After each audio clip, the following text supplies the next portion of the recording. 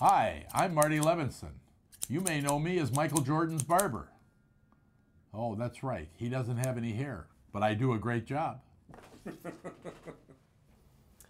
Hi, I'm Marty Levinson. Welcome to the Northtown News Magazine, and I'm going to cut the Cook County budget. Hi, I'm Marty Levinson, and welcome to the Northtown News Magazine. For the identity of the real Marty Levinson, please stay tuned to the Northtown News Magazine. Come on, baby, don't you wanna go? Come on, baby, don't you wanna go?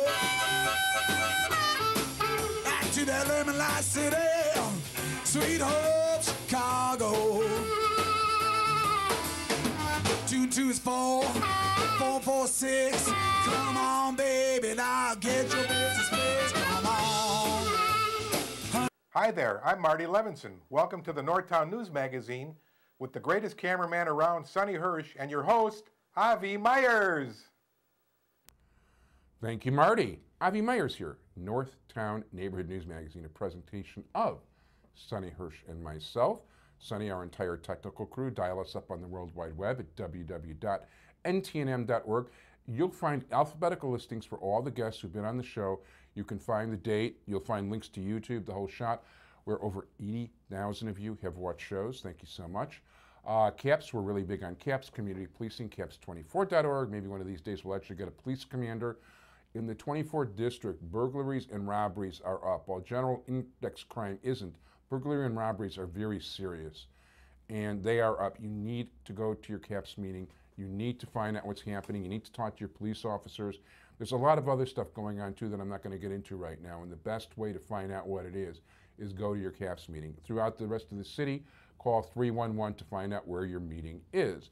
Now, it is a pleasure to have about to become the 3-term incumbent I guess I'm running for my 3rd term, right? of the 13th District of Cook County. And we've been concentrating so much on Cook County, it's not even funny. And then I've got several people that are in line that I met at the ISCC banquet that I haven't put on yet. Well, Commissioner Goodman is one of them, and I had Bridget Gaynor on recently. But we're talking about Commissioner Larry Suffredin. How are you? Hi, Avi. How are you? And by the way, congratulations on the award that you got from the Illinois State Crime Commission. Thank you very much. It was, if they only known I didn't have any money, but it was very nice of them, and I do thank them. And it was a great banquet at a really nice event, and I want to thank Jerry Elsnor and everybody involved. Thank you so much. Well, you know, they have enough people with money. They have very few people who are out there working in the community like you are. So I know, you know what, I got to meet a whole bunch of people. Like I met Commissioner Goodman over there. She was one of the people that was being honored. Senator Rodano I've had on before, and we made contact to come on again. Senator Cullerton told me he was willing to come on the show.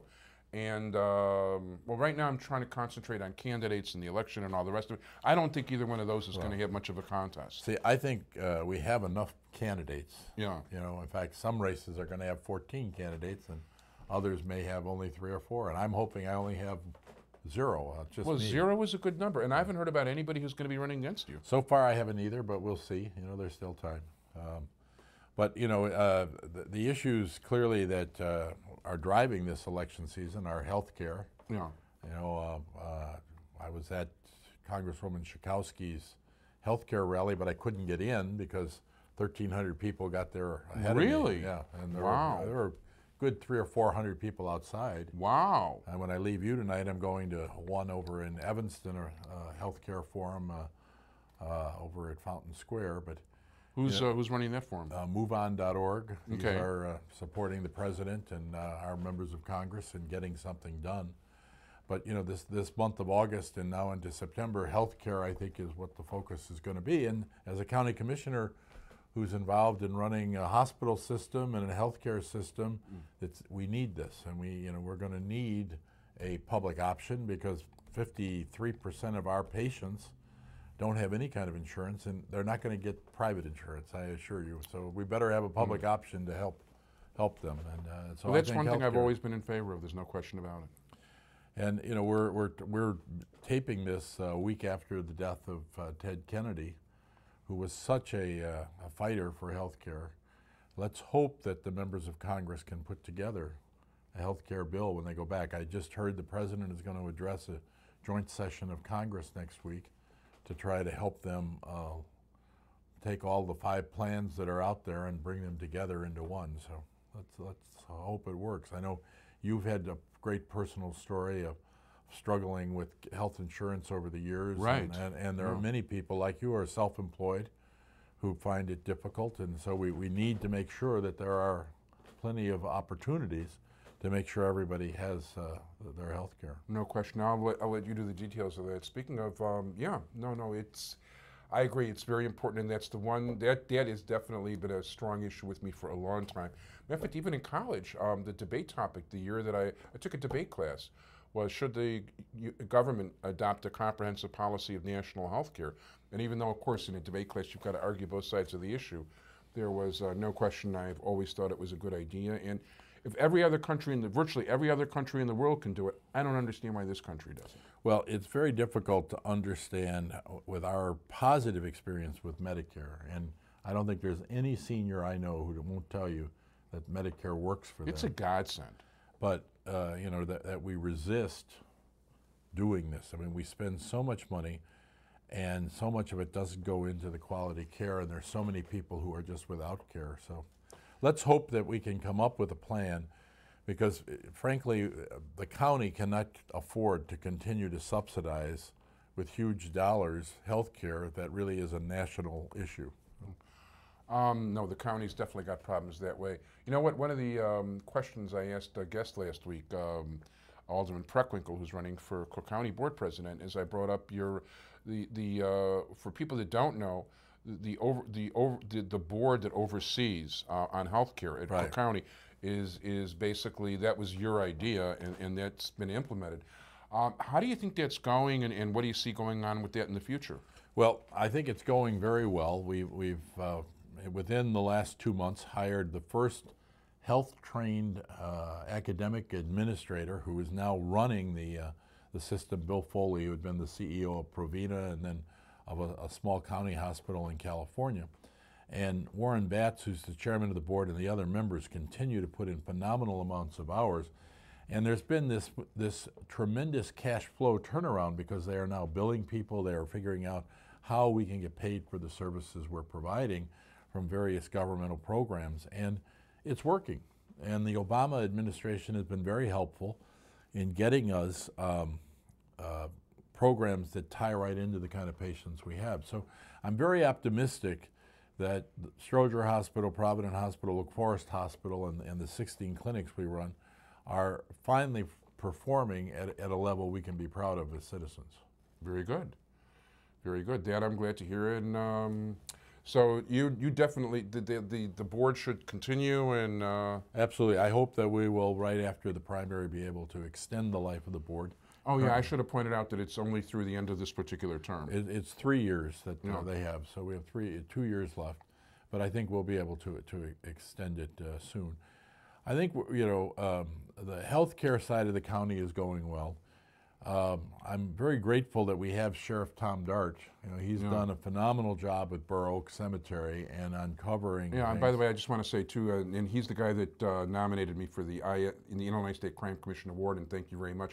And he's just been so busy with Burr Oak, and his wife had a very difficult pregnancy. And I think it was their 5th child, and I think the 5 are like under 7 years of age. So yeah, so he's a little busy. Family. And, yeah, it's kind of, he lives on the far south side, and we're on the far north side. But we're looking forward to having you on again soon, Sheriff. and Sheriff, it is the same Western Avenue that runs by Hobby's house as well as your house. Yeah, it is. It definitely is. That is the long. I don't know if it still is, but at one time it was the longest street in the world.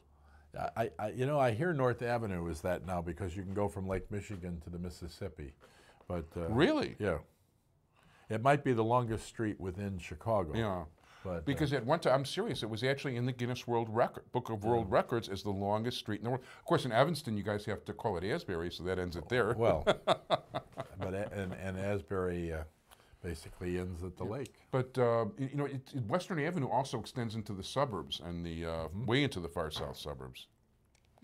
Yes, it does. So, but Tom Dart is doing a great job. He has been working with the Shackman decree to make sure that he's depoliticizing the workforce in the sheriff's office. He is working very hard at the jail to make sure there's adequate health care and that people are taken care of, in trying to get us out from under what they call the Duran Decree, which is the federal court monitoring our jail. And so I'm very impressed by the work that Tom's doing. And I know you had Anita Alvarez on. Yes, as a matter of fact, just 2 weeks ago. You know, nobody can appreciate a person like the one who ran against them. And I ran against Anita Alvarez, and I think she's doing a very good job as state's attorney, and I hope that she's enjoying the job. Yeah, you know, she was all smiling. Of course, for those who didn't see it, maybe I'll put it on the beginning of the show. She brought the official ribbon cutting scissors for the Hi, I'm Marty Levinson, which is this long and weighs probably close to 20 pounds. Well, and the real Marty Levinson uses equipment like that, I understand. You know what? The first time he did the bit for me, it was a hedge trimmer, electric hedge trimmer.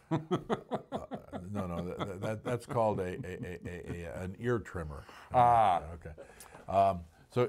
You know, Hi, Marty.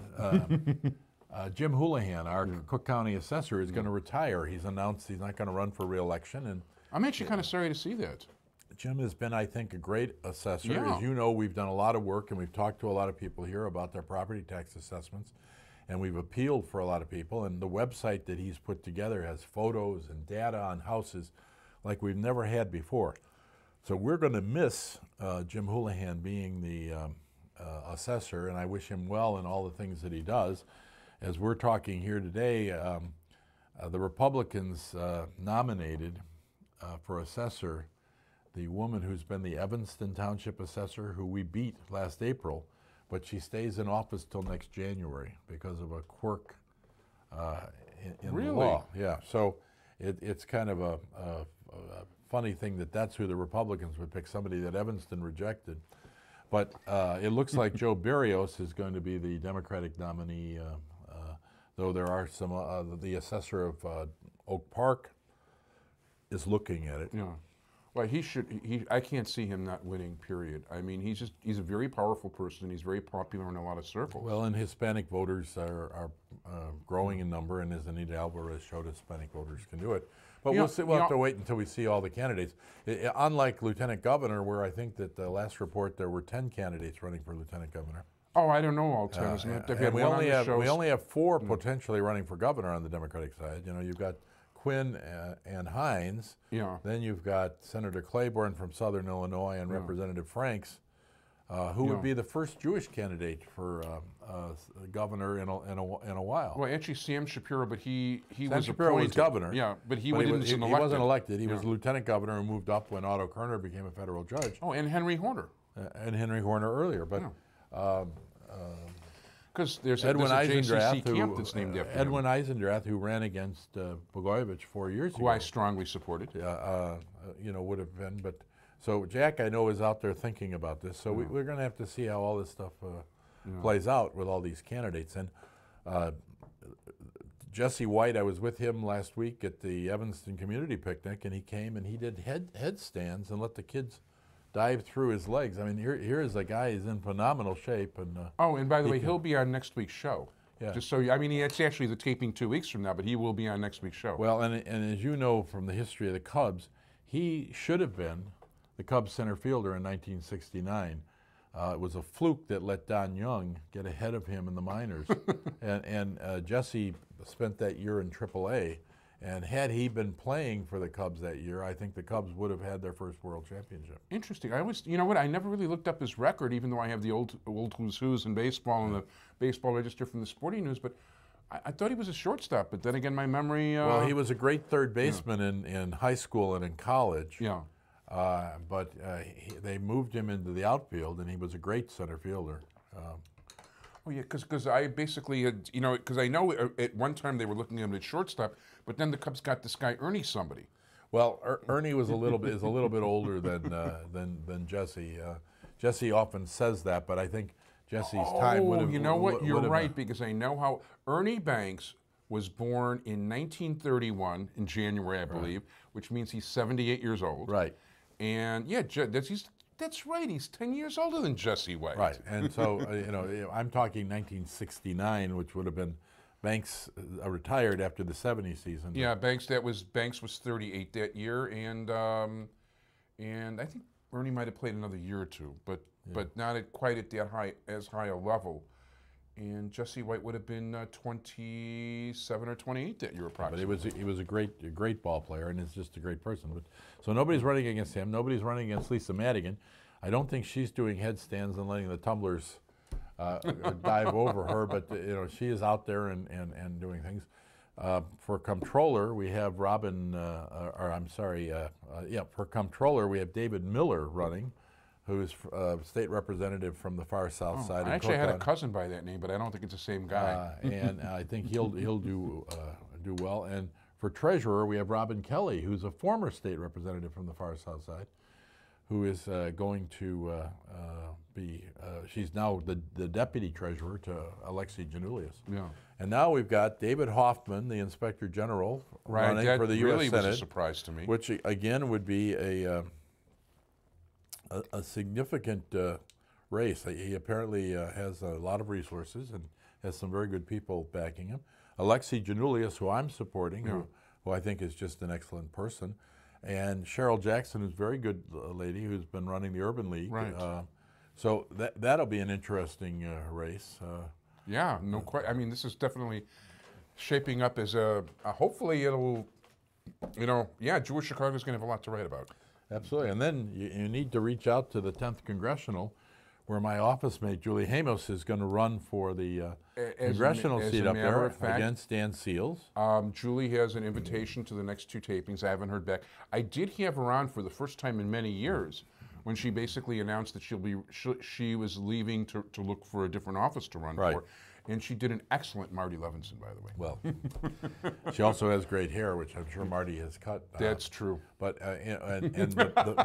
Marty doesn't do women's hair. The vacancy for her seat has attracted a large number of people. There's speculation Joe Moore, the alderman of the 49th Ward, was going to run. Right, he's supposed to make up his mind this weekend as we film. Yeah. Jeff Smith. Who used Frugal to be Gourmet? No, not the Frugal Gourmet. Well, he's kind of dead. Well, yeah. But, I mean, literally. Yes. Well, but the Jeff Smith, who had been the state central committeeman. Right.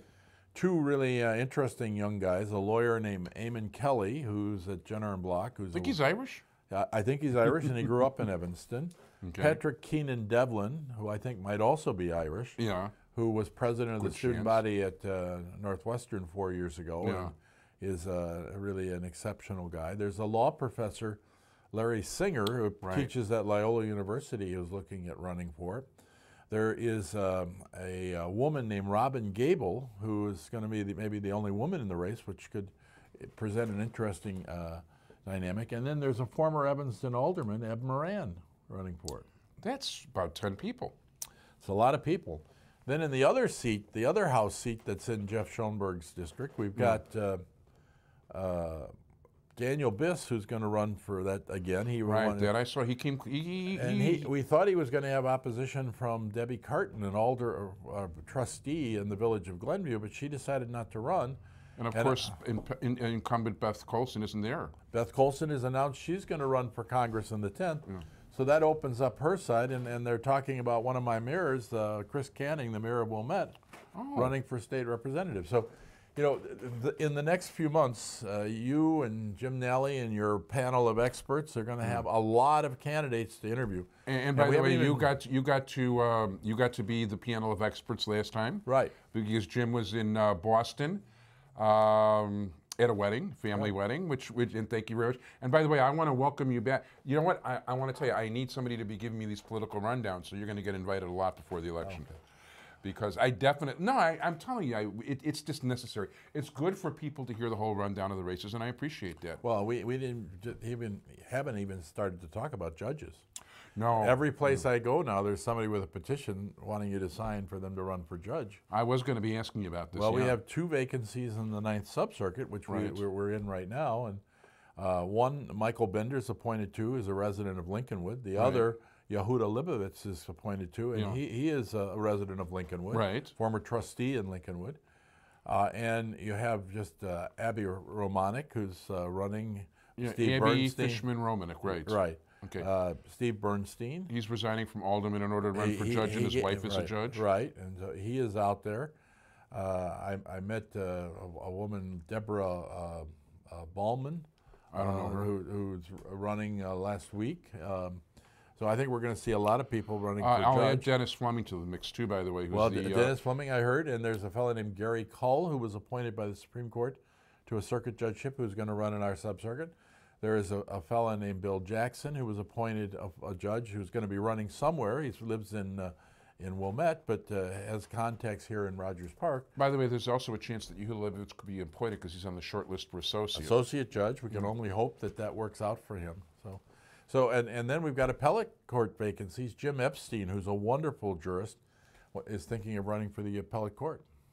And you have Sebastian Patty, who is a wonderful representative of lawyers and active in the gay community, who has just been appointed to the appellate court, and he'll be running. Yeah. So interesting races all around. A lot of interesting races, and yeah, it'll be. I mean, I'm not even inviting at this point. You know, like I'm switching strictly to politics, unless I think I'm going to have a policeman or two on the show because we have had situations in the neighborhood that really require us to discuss the police stuff because that's too important to the neighborhood. But for the most part, from here through election time, it's politics here. Well, I just got a new seatmate yesterday on the county board. When Commissioner Maldonado was appointed to become Alderman Maldonado, there was a vacancy, and Eddie Reyes was appointed, and he is today a Illinois State Trooper, yeah, and who's now going to be on the county board. So I feel like I have a policeman next to me now all the time to give me advice. And by the way, another new mate of yours who took over from Mike Quigley, although not quite as new because you're already very familiar and have co-sponsored events with her, Bridget Gaynor. Right, good person. Has been on the show, and I was very impressed with her. Yes, she's a hard worker, and she really is very knowledgeable, has a lot of experience in government. By the way, she was also mentioned off the air here, too, by several people during the show. Oh, you know who? Deanne Kirk, Anita Alvarez's chief of staff, really thinks the world of her. Right, and we're going to have another new member. Just yesterday, John Fritchie announced he's leaving the General Assembly after 14 years, and he's going to run for the commissioner seat that Forrest Claypool currently holds. So we should have in the next group of commissioners a lot of new people, and it ought to be kind of interesting. That would be good, and I don't think there's any question, but it's going to be very hard for there not to be a new president. Well, I see no way that Todd Stroger can win. You know, yesterday I sponsored the override of his veto of the half a point of the sales tax. It's the third time he's vetoed our reducing the sales tax. And we had 14 votes when we started the meeting, and somehow he convinced Commissioner Sims to change her mind.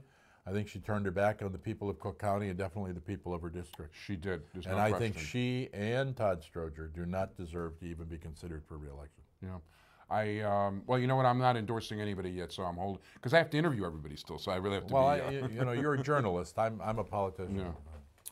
Yeah, it's, well, no, I understand, and I think it's going to, it's fair to say it's going to be very difficult for him, and I can't understand how people aren't going to be looking for her, because, you know what, I don't know where her district is exactly, but, you know, I know South suburbs on the Will County line, So people are going to be jumping to Will County like crazy over there. Right, and a lot of the people are too poor to go across the line, so they're going to have to pay the higher sales tax. Yeah, we're having enough, although this is an accounting thing, we're having enough problems in this neighborhood, for instance, with the parking meters that it's driving business outside the city. And we don't have parking meters anymore. We have pay boxes. Yeah. Okay?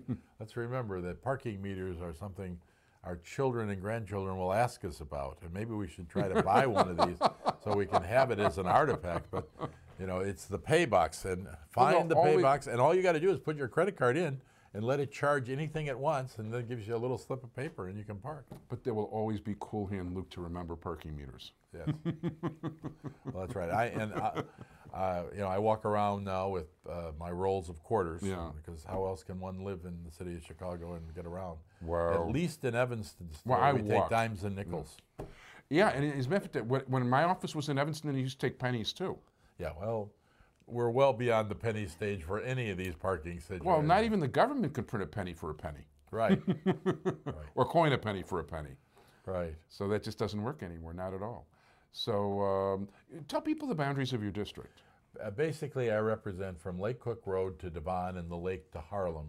There are a couple little cutouts in there, but that's pretty much it. So I represent 49 and 50th wards in the city of Chicago, the townships of Evanston, Niles, New Trier, Northfield, and a little piece of Maine Township. So it's 320,000 people. Yeah. It's a lot of people. It's very diverse. 73 languages spoken as the primary language in homes in that area. We have everything, as you know. You go down Devon Avenue, you see the Croatians, the Bosnians, the Pakistanis, the Indians, and the Russians, the Jews. It just keeps going and going. Yeah. More Arabs too. People, Palestinians from everywhere in the world. One of the great things about Rogers Park is that it has always been one of the most welcoming communities in the city of Chicago. And the difference between East and West Rogers Park, I think, has been that East Rogers Park, with more apartments, has really given people that first starter home.